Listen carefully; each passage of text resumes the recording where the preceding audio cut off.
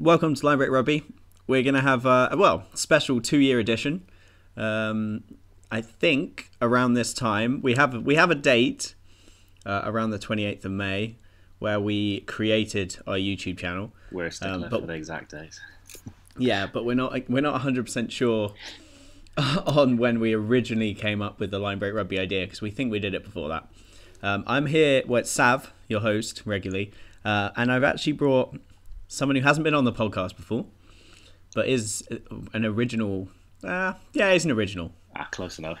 He is a Linebreak original. He was the driver behind the website, for sure. And it's Adam. Hi there, guys. How you doing? And he hasn't been here.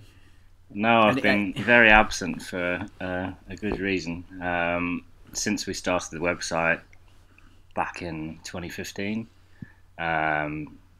started to take this whole sports reporting and stuff a bit more seriously, and in January 2016 started the journalism course, and then got a job as a sports journalist in June last year.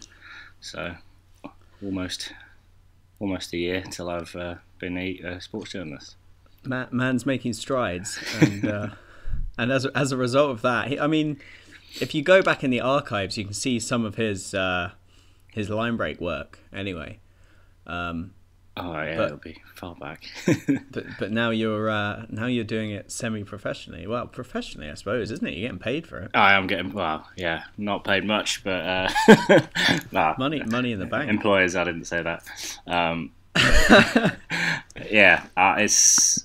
It's hard work. Don't get me wrong, but it's a lot of fun. I get paid to watch like football and rugby. I do mainly football at the moment, but hopefully in the future I can do a bit more with the rugby reporting. But that'll come. I've only been doing this for 11 months now, so time will come.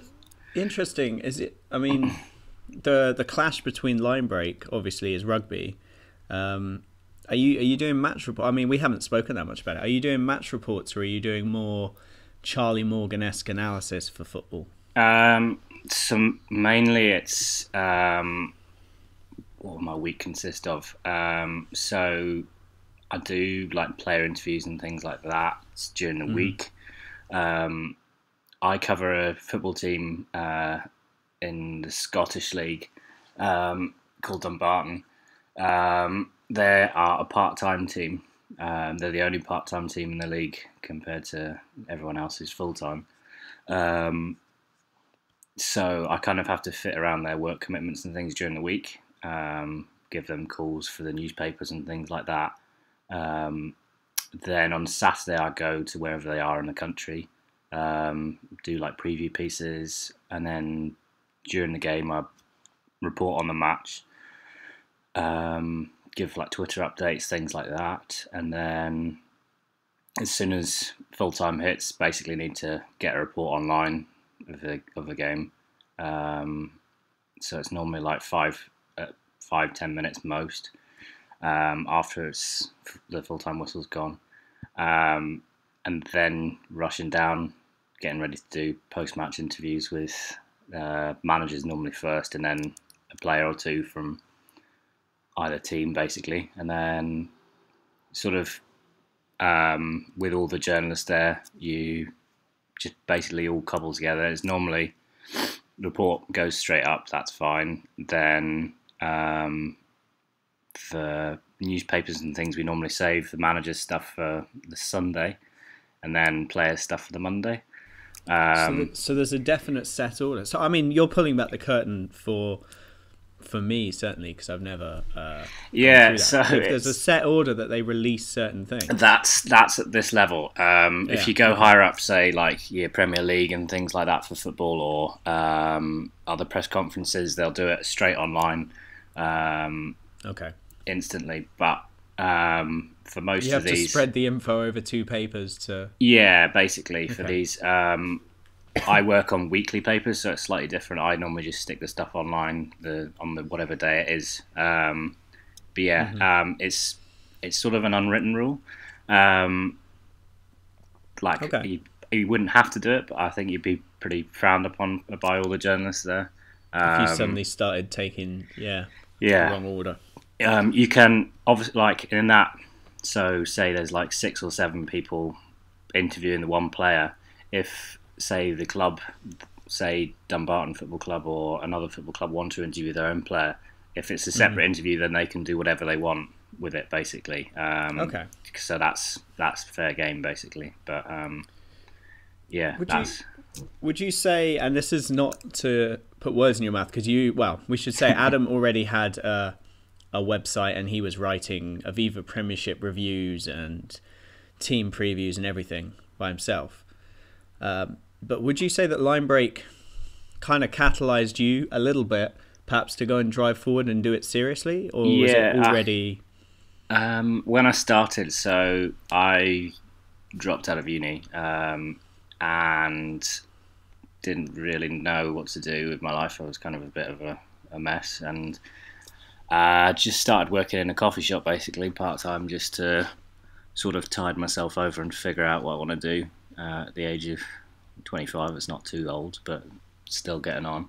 Kind of just I thought about sports writing before, never seriously though.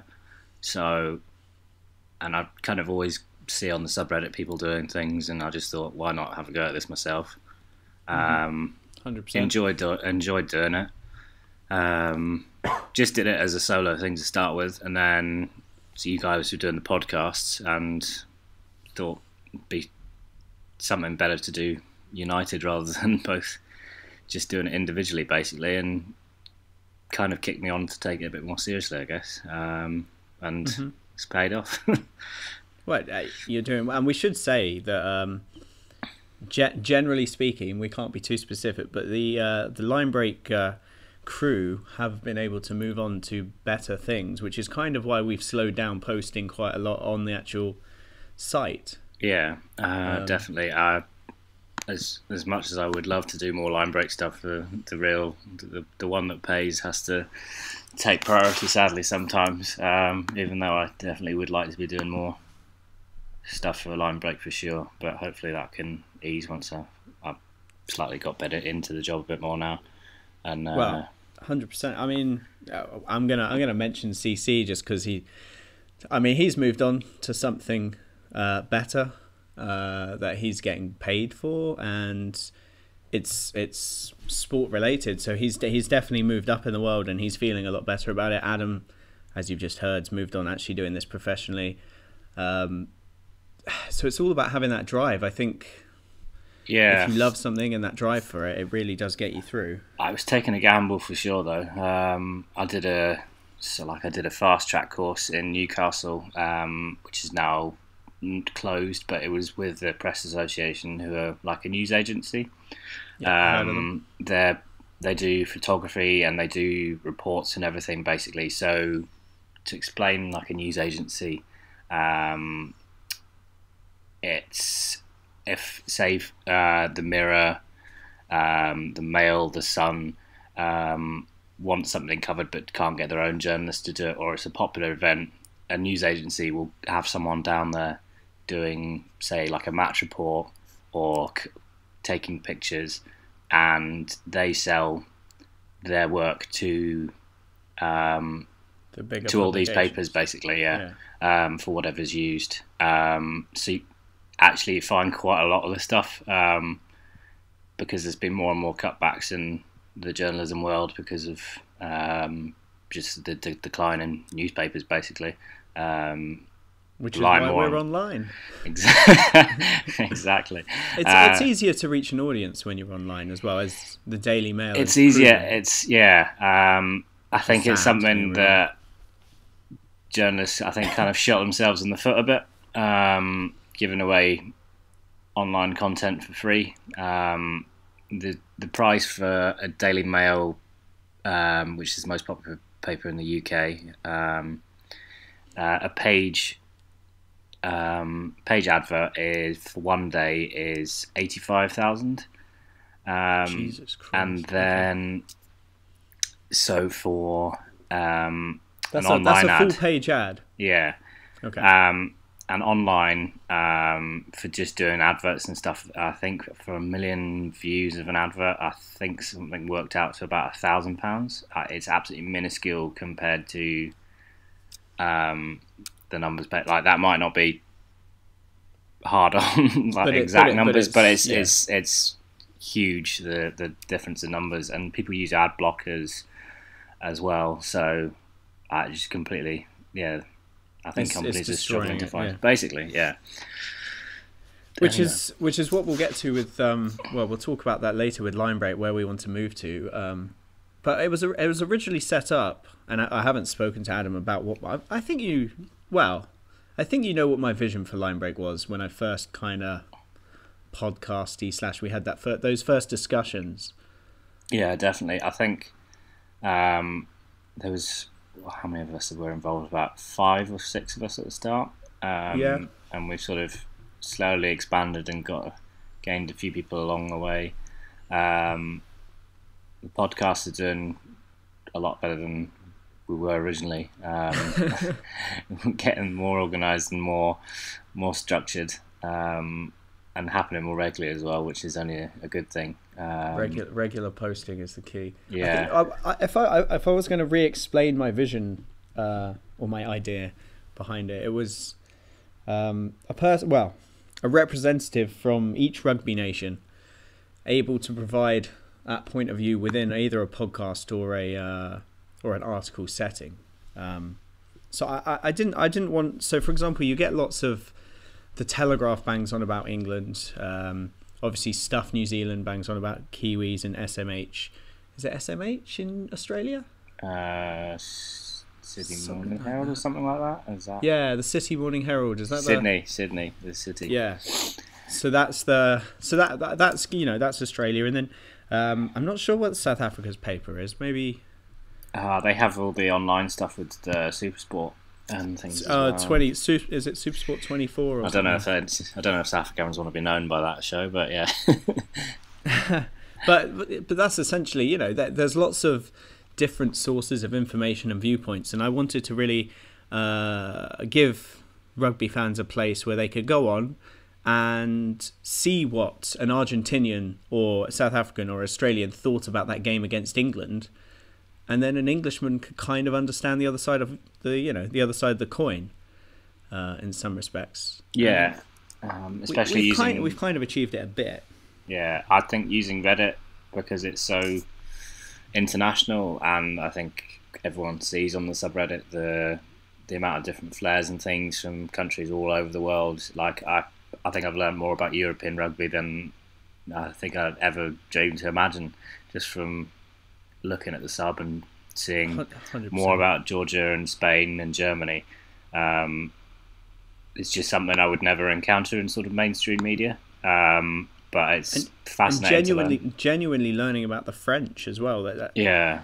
The conversations, even just the casual ones that I have with Fred on our chat page or whatever. It's I'm getting more information daily from actually talking to specialized fans of that country than I would from any sort of print media. Yeah. And I think that dynamic approach is definitely helping. Well, I think it's the way forward personally. I don't see why. I can see why you'd get views if you give an entrenched point of view from the Telegraph, etc., all about England, because that's your market. But I can see you can open yourself up to an international market and really get viewpoints from around the world. Yeah. I think it's the way forward. I mean, it's not necessarily everybody's cup of tea, but we'll see. I think most people are enjoying it, and we'll get bigger and bigger. Like to think so. That's the idea. My next question, Adam, is: Will you be returning at any point to write some articles, or are you obviously the paid work's the paid work? The paid work's the paid work, but I have a few Saturdays off now because the season's over for. The Scottish football season is back in about a month's time. Is it that quick? They're starting like a League Cup, which nobody takes seriously. They just use. So you've got this time to talk about the New Zealand and the Lions tour. I do indeed, but if you want me to get off the fence, I think it's going to be an absolute pasting. Oh, really? Yeah, I don't see it any other way than a New Zealand win. When sort of the Northern Hemisphere teams were riding high last time, and Hmm. Australia were having a dip, um, they just scraped a win. And the only way we Yeah. won was by putting out half the Wales team. Um, Yep. um, And which, binning while O'Driscoll. some people didn't like, but I mean, playing with more partnerships and more familiar teammates was the way to go. I think. Sentiment aside. It's the way to win games. I think I can see the side. There's two sides, obviously, and everyone's banged on about the Lions forever. But the idea, I suppose, behind the Lions is bringing a huge mixture of players to play together, and there's a huge amount of sentiment behind mixing. So when you have to play what was then, I think were they a Grand Slam winning team in 2013?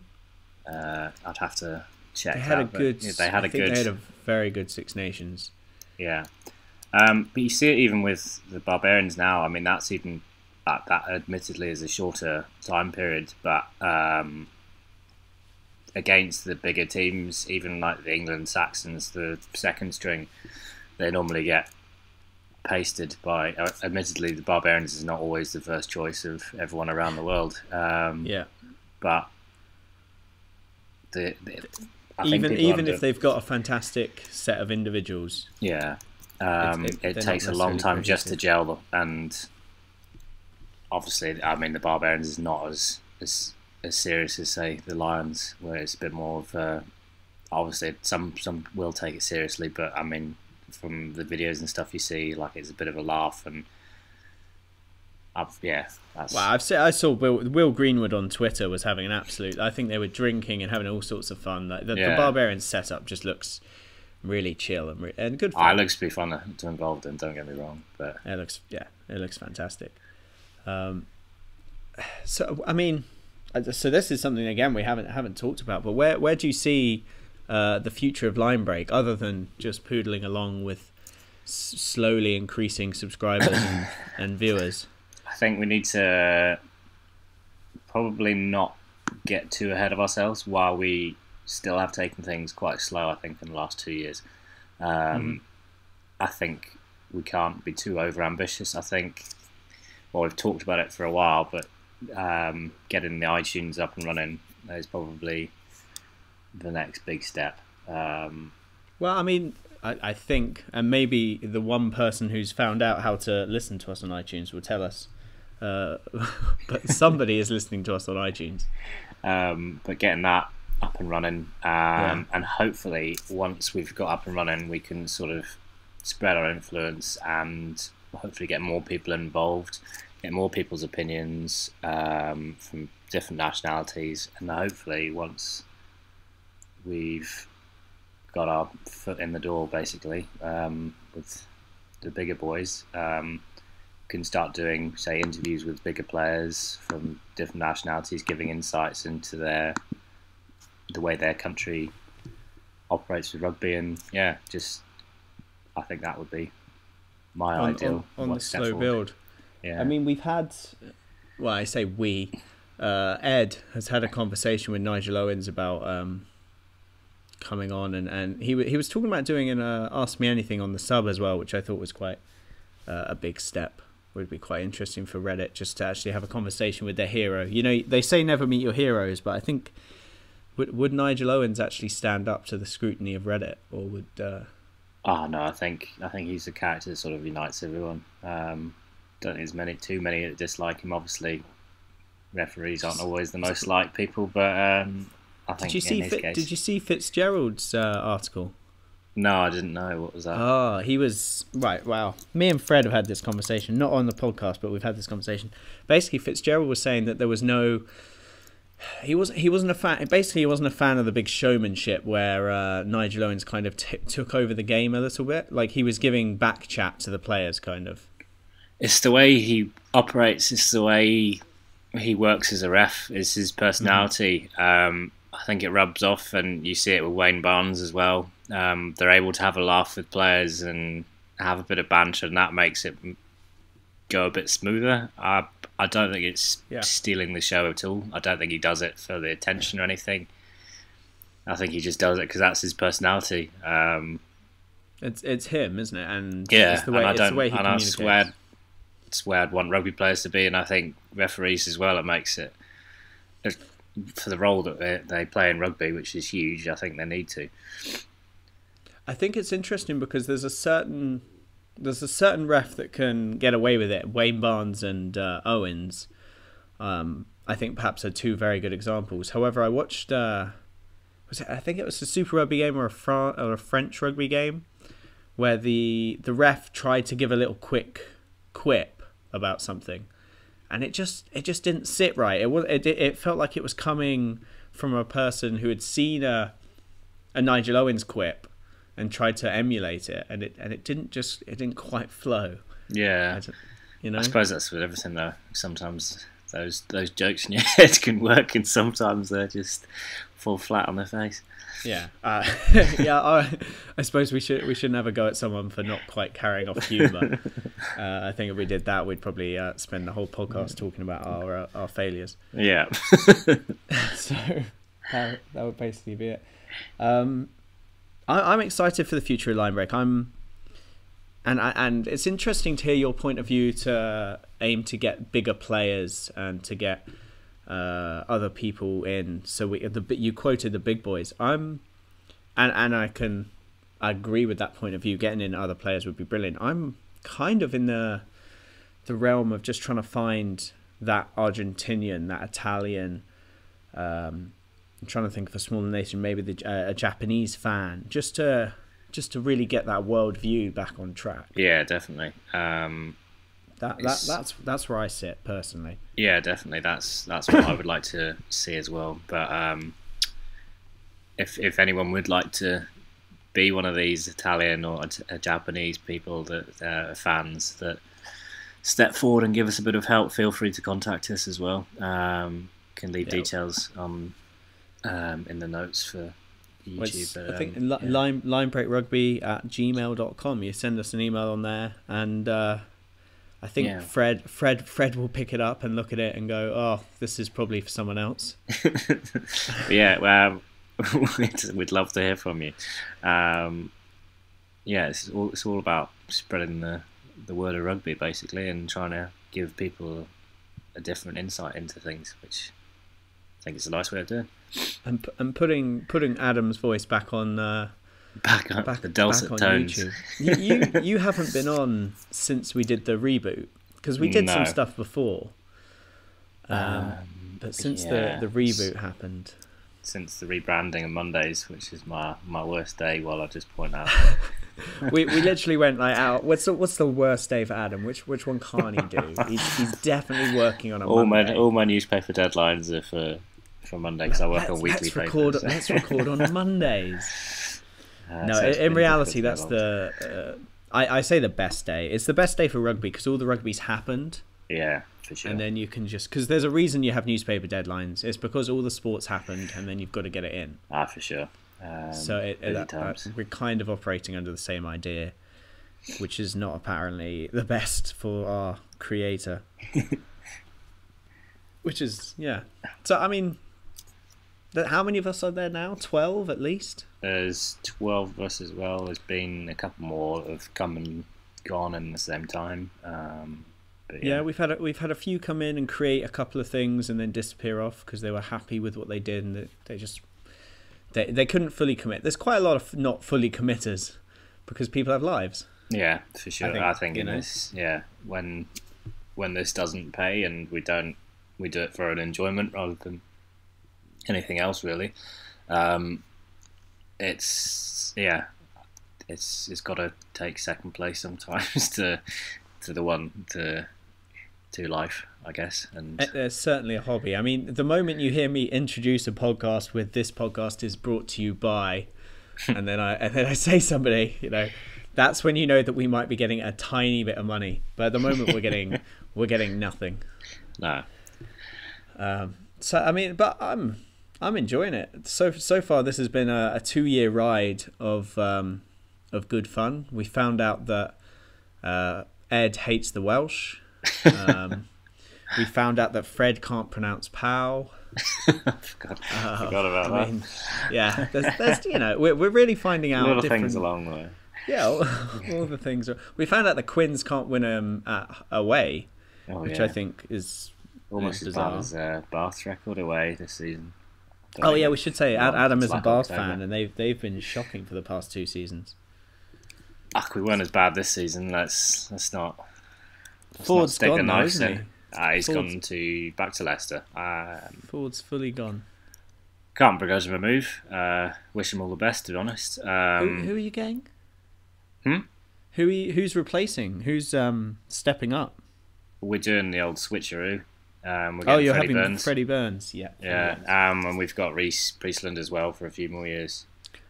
Of course. And Adam Hastings has gone to Glasgow, and we've signed someone from one of the Welsh Premiership teams, I think. I can't remember the lad's name. But I think he'll be mainly third choice. Okay. But yeah, I forgot about Freddie. I think Freddie Burns is the better. They've both got half, maybe. They've got positives and negatives. From a Premiership point of view, George Ford is England's first choice 10. I think he's there for the reason that he's been one of the standout 10s, along with Farrell at 12, in the Premiership, and deservedly gets his place. But obviously, with that comes times when he's absent from the Premiership, when he has to be rested by the RFU and things. Whereas Freddie Burns is not first choice. I think he's a good fly half, and he's originally from Bath and used to be in the academy there, so he's coming home. He's coming home, and the Bath Academy has produced a lot of players. Well, we've produced a lot of players. I don't think a lot of them have actually broken through until recently. We've kind of poached London Irish's academy. I remember now. So thanks for them guys. But in all seriousness, it's sort of taken those younger players, say Jonathan Joseph and Anthony Watson coming over, and Ford as well. Was Devoto Irish, or was he? No, Devoto was from Bath, I think. He was a Bath original, cast in their mould. Yeah, but we seem to be doing a lot more with our recruitment in the last few years. And obviously, when you're changing the youth setup and things, it doesn't happen overnight. Yeah, and it can take 5 or 6 years to come into fruition. We've got quite a rich owner who sort of bankrolled us through the years. And I think that's Falatau and quite a lot of there's some big names sitting on the Bath books. Yeah, and that can be weighing a team down as much as it will bring it up to the top. But having a Lions player, and someone who starts pretty much one of the first names on the team sheet for Wales. Oh yeah, for sure. I mean, he's phenomenal. I actually, here we go. I mean, Adam, being the busy man that he is, follows rugby to the letter. He definitely listens to the Linebreak podcast. Definitely. All the time. But I actually discussed on a podcast that I would have dropped Falatau from the Lions and brought Hamish Watson instead. I wouldn't have dropped Falatau. I might have dropped something else. I think the Scots would, living in Scotland as well, an Englishman living in Glasgow, the press would obviously felt pretty hard done by, and rugby fans up here, that only 2 Scots were in the squad, especially after the Six Nations they had, and I find it hard to disagree with them, to be honest. Well, it's hard to when you know you'll get killed if you do. Yeah, especially I think one of the things that killed it as well was not having any Scottish backroom staff involved with the Lions. Gregor Townsend was offered a role with them, but turned it down to focus on starting his career with Scotland. rightly or wrongly. It's open to interpretation, but yeah, just having the two of them, yeah, baffles me. It's quite Scotland-like, and I mean, we've had this discussion before. Yeah. I mean, I made the call at the time, and I don't know if you agree, but Billy Vunipola, Stander, and wait, is Heaslip travelling? I think this is something. Anyway, this is something that we probably should have looked up, but I just realised we can edit this bit out and then just come in later and then say, yeah, this was it. So yeah, back to Linebreak. 2 years of doing this though, 2 years of absolute nonsense, crossed with some of the. I actually am really proud of some of the analysis that we've done on the website. Yeah, for sure. I mean, some of your articles, some of Barb's articles that he's dropped on us over the years. Some of Fred's pieces as well. Fred's done some good stuff, and your own kicking one as well. Can't forget that one does. That one gets shared. I'm interested in doing more stats ones like that, because that one, like, people love to have that argument. Yeah. And to have those stats just like there, even if people disagree with whatever I've done, it's good. It's helpful. You know, they post it and then they can have that discussion with facts. Exactly. Which is good, and I think has a bit of longevity to it, which is really interesting. But I know Fred's piece about the French not being very good when they play away, that sort of stuff's quite interesting as well, because that, again, there's a bit of stats behind it. There's a little bit of Excel spreadsheets, you know. Yeah. You know, there's stuff like that. It's really, that's fun. It's why I enjoy that. I enjoy the sort of stats side of it and the nitty gritty. Might not be for everyone, but it's certainly, it can be visually boring. If we look at something else that gets done, I mean, Nero's been posting. Well, he was posting quite a lot of Super Rugby analysis, and he's really into betting, so he does a betting thing with a spread. I don't really understand it. No, I mean, either. Totally over my head. I give him free reign, and then he's like, post this on the site, and he like I copy and paste it in, and then do spelling and grammar, and then leave it, because I don't understand what is actually being said in the thing. But if you're interested in betting, I tell you, just send us an email, linebreakrugby@gmail.com. The link will be in the description. Send an email if you want more of anything, or if you're gonna come forward as a Argentinian, Italian, Japanese, or any of the minor. Got a good working mic, and yeah, we're good. We're always happy to have more people on. Yeah, have a discussion. Yeah, just get it on. Really, I'm excited for Linebreak. I think it's been good this year. Well, I don't know. It's, what do you call it? It's not a financial year, because it's just been 28th of May to the 28th of May. That's not really this year of Linebreak. It's a bit late of a financial year, but yeah. This year of Linebreak. The Linebreak, yeah. The Linebreak year has been quite good. Yeah. So trying to think of a title for this episode. I don't think the Linebreak year. A look behind the curtain. Could do that. 2 years on. Where are we now? Where are we now? I'm still producing the podcast. The attempt to do it weekly is failing. Adam has got a proper full-time journalistic job. CC's got a decent job in sports. We can't really say more than that, but it's pretty damn cool. Yeah, I think CC is the most. You know, we can't.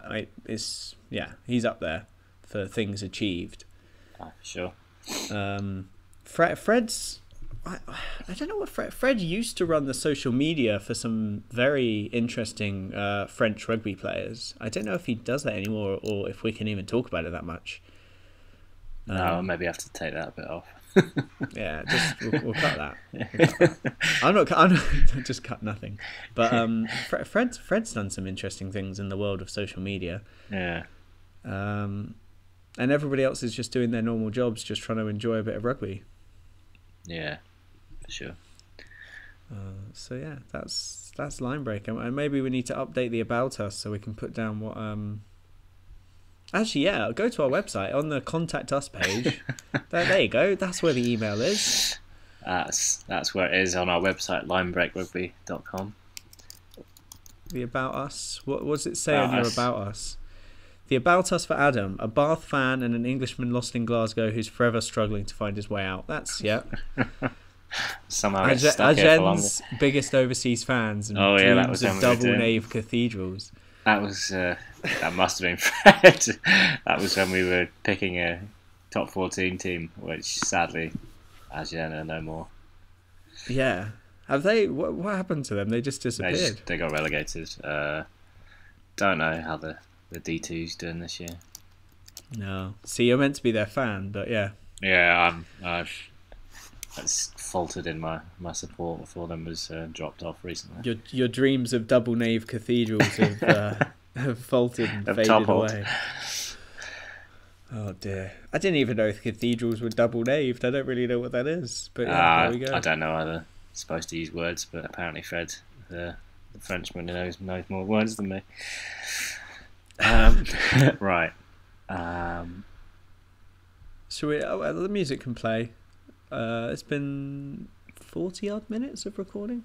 Yeah. Do you have anything else you want to talk about on the subject of you?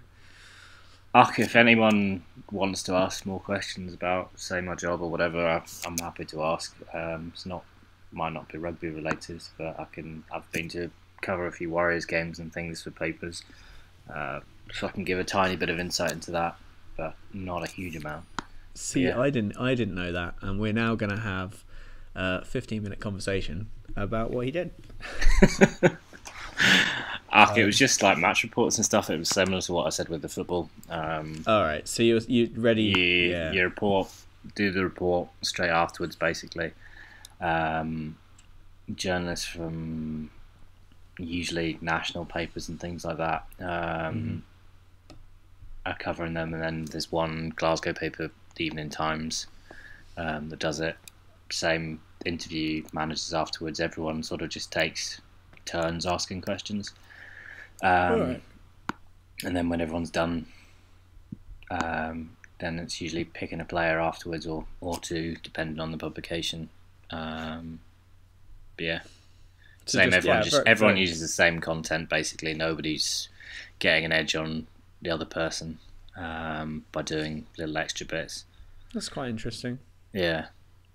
I suppose that's the way it's done. It seems quite fair, but It's quite funny as well. There's no like scoops. Like you can't go into the change rooms afterwards and be like, "What did you really think?" Yeah. So because this is for my football, but so I cover, say, the second tier of the Football League in Scotland, regularly. And you go away to all these places. It's normally got someone from national media for each newspaper for most of the games. So for the bigger games against like Hibs or something like that, team from Edinburgh, you get more journalists down. But you have sort of like a little journalist union when you're watching games. Obviously, you don't get the highlights and stuff when you're played, and if somebody misses, say, who passed for the goal or something, or who slid in to give away the foul or something like that, you get a little, everyone chips in and gives a little helping hand. It's absolutely hilarious. I love it, and it happens with the rugby as well. Like people, who scored that? Who scored that? Yeah, don't worry, I've got your back, mate. I don't want to. Yeah. Has anyone been trolled? No, I wouldn't do that to someone. You get some people. Like Strettle scores or something, or like Leah Williams scores, and you're just like, oh, it's Ashton. It was Ashton. Yeah. But yeah, that side of it's quite funny. But yeah, generally everyone, even though the rivals sort of get on with each other and are willing to chip in and help each other out, all there for the same goal. That's a bit of camaraderie there. I'm maybe not at the top level, so it might be slightly different when you get to say. Your England v Wales or something like that, but yeah. Someone from United scored and it's just it was an own goal. Yeah. Traumatic moment. But yeah, at this level it's sort of everyone's sort of helping each other out anyway. That's quite cool. Right, 2 years on. 2 years on. I think that's quite a nice title. Yeah, Linebreak's still going strong. We're getting more and more every day. I mean, obviously we started out with 0 subscribers. We're nearly, well, hopefully we'll have crossed 300 by the time it comes out. We're getting, if I look at the averages on views for the actual podcast online, it's getting a lot of hits. So this week we've had 53 listens this week. We had 141 last week. So it's just going up and up. And hopefully that can continue. Long may that continue. 141 listens, for example, for a podcast which we haven't advertised, we haven't done anything, and I've just got to say thanks to anyone who's listening to this, because it's really we do this as a hobby. I think if no one was listening, we'd probably still do it. Yeah. In fact, that's just pretty to get much stuff what we're off doing. our chest, basically. Yeah, we like to vent, but it's still really good fun to have interaction with people, and to know that there's people listening out there. I mean, I can look at these stats, and you're obviously all really interested in the Gatland episode, because that one shot to the top. It's got double the views of everything. So apparently we need to talk more about Gatland. I'm sure that'll happen during the Lions, no doubt, with some of these picks, but 100%. Yeah, looking forward to it. Right, the music will be playing now, so we can just say goodbye. Bye, folks, and if you're still here, thanks for listening. If you're still here after 40 odd minutes, you're the diehard fan. You're the one we want. I think you're the real MVP. You are the real MVP. So this has been Adam. You now know what Adam's voice is. If we ever bring Adam up in another podcast, you know who he is now. There you go. He's the secret man who nobody ever knew was part of Linebreak. In the background. He does exist. It's scary. Now we just who else hasn't been on for a while? Probably Alex. Alex has been absent. Yeah, he's another one. He's got a real job. all these real job people.